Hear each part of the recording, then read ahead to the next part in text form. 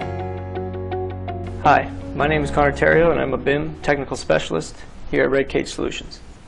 Today I'd like to talk to you about a quick way to type dimensions and values in your properties.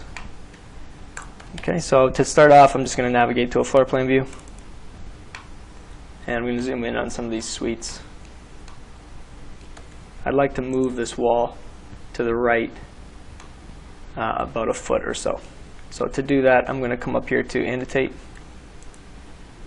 I'm going to select my align dimension, and I'm going to dimension from the inside of this wall.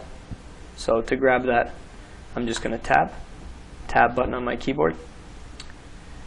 Tabbing cycles through selection options, and then I'm going to dimension to this wall, center of that wall. Now if I select that wall, you can see my dimension kind of fades and the text turns to blue. When your text is blue, that means you can click into it and change that value.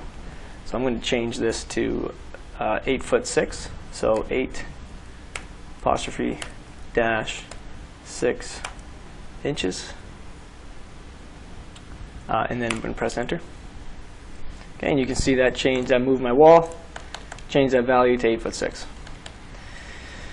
Now, if I wanted to make this 8'4" instead of 8'6", watch what I do now. I'm going to select my wall, typing in 8'4", enter.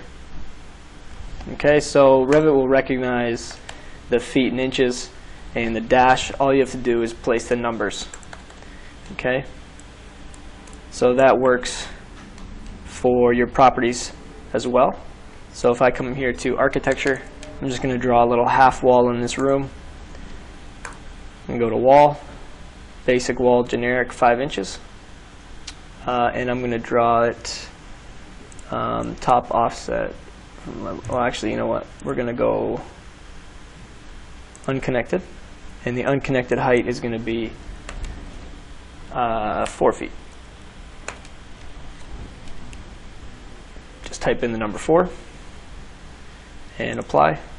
It will put in the rest. Now if I come in here, put my wall in, little half wall. Let's get a section through here.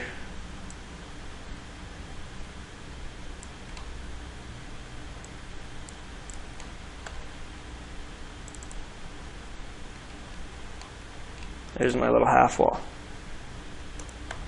Okay, it also works with temporary dimensions. If you select an element, the little blue dimensions that pop up, those are temporary dimensions.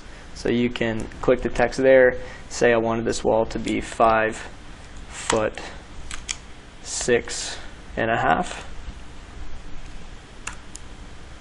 5'6.5". Okay, so this process, if you didn't know about it already, will hopefully speed up your workflow as you're working within Revit.